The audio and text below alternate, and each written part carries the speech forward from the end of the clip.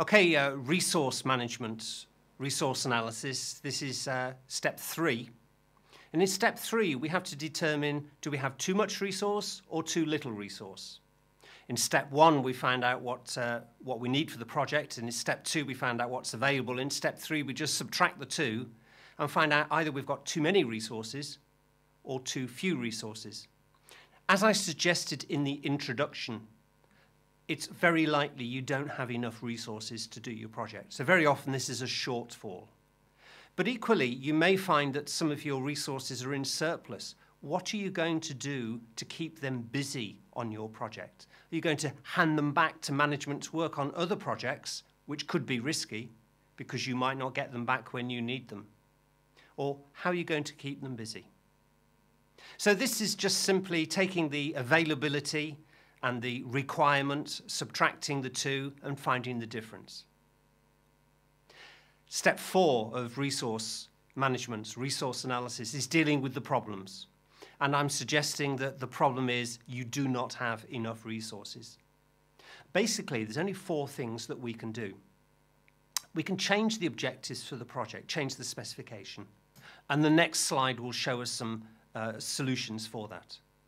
Or we can change the method, the different ways we're working. Or we can change the resources that we have. Or we can change the plan. We're going to have a look at each of these in turn. The first suggestion is to change the objectives of the project. I actually think this should be the last thing we do. So, not usually allowed. Just because we've got a problem with resources doesn't change the time objective, the cost objective, the quality objective, the triple triangle of project management. We might ultimately decide that we have to reduce the functionality or add more budget to buy more resources to get the project done. But this shouldn't be our first solution. The sorts of things that we could do here is to start the project earlier, which would give us more time, or make partial deliveries, change the delivery schedule, increase the budget so that we can get more resources, reduce the specification, reduce the quality, reduce the functions that we're delivering such that we can deliver it with the resources that are available. Don't do the project would be the ultimate solution if we really did have resource problems. The second way we can deal with resource problems is to change our method. Now, this is making sure that we're working in the best way for those resources that we've got a problem with. Now, the problem with this method is we should already have optimized our resources to do things in the shortest time possible, because that produces the cheapest cost to do the project. So we're looking at ways of doing things differently in the work breakdown structure to achieve the same objectives. We're working smarter, not harder. But we should already have done this when we optimized the cost account. And the sorts of things that we could do is to automate the process, buy some specialist tools, having a look at subcontracting some of the stuff to specialist staff, hiring equipment, consulting experts to see if there is a better way of doing this. Doing the work in-house rather than on-site. It might mean that we can do it with fewer resources or it's cheaper. But, as I suggested, we should already have optimized the plan in this way to produce the cheapest possible project. So this shouldn't be available to us as an option when we have a resource problem. Our third method of dealing with resource problems is to change the resources. Now, this is often the first thing that companies will do when they identify they have a shortfall of resources. They will cancel other projects to throw resources at the problem. Generalizing a little bit, Americans can tend to throw resources at a problem. They tend to work in a different employment culture, a hire and fire, a temporary contract type of culture, where you can hire people, and if they're no good and we don't need them anymore, we fire them again, we release them. We could use subcontract staff. We could ask our staff to work extra hours, work on Saturday, or can you work on Sunday as well now, please? Can you cancel your holidays because we've got to get this project finished? Now, this solution to resource problems can be very expensive.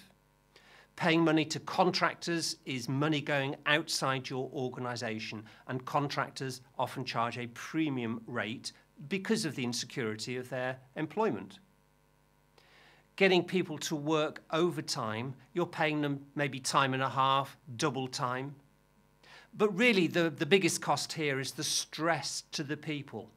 You're getting people to work 8-hour, 9-hour, 10-hour days. You're asking them to work on Saturday and on Sunday. And you find after a while that they're making mistakes, or they're then phoning in sick, pretending to be sick, rather than coming to work for the 10th day running. They're saying, oh no, I'm too ill, can't come into work today. Or they're coming into work and they're too tired, they're making errors, they're not doing things correctly, they're not thinking clearly. So you can stress your staff by throwing resources at it.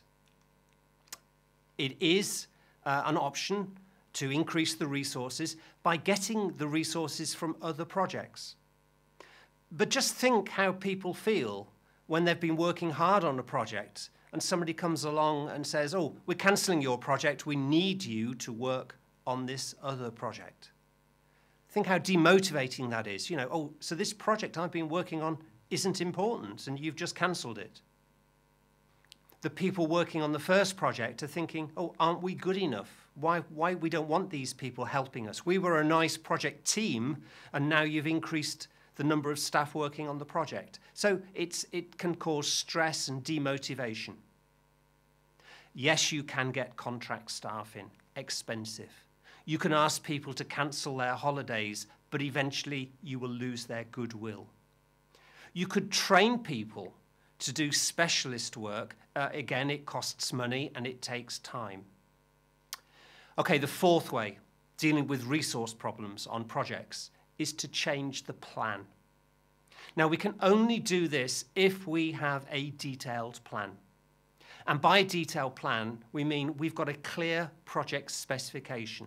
We know exactly what we want to achieve, and we can identify the effect of a resource problem on those objectives. We've got a work breakdown structure. We can quickly analyze what we're doing and who's doing what, and a resource problem can be shown on a work breakdown structure to identify where the problem is. We've got a responsibility matrix. We know who's doing what. We can see who is overloaded and who isn't doing as much work as perhaps they're capable of. We've got the cost account. We can see which tasks are costing the money. We can see which resources are costing the money. We've got the dependency chart and the network analysis.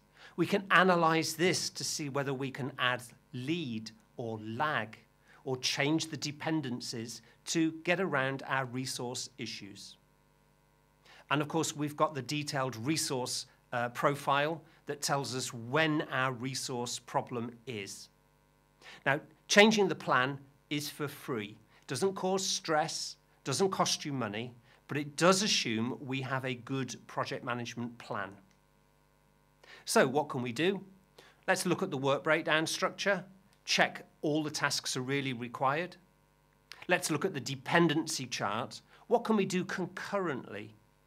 What can we change in the dependencies because of our resource issues? Can we increase the lead time, the overlap?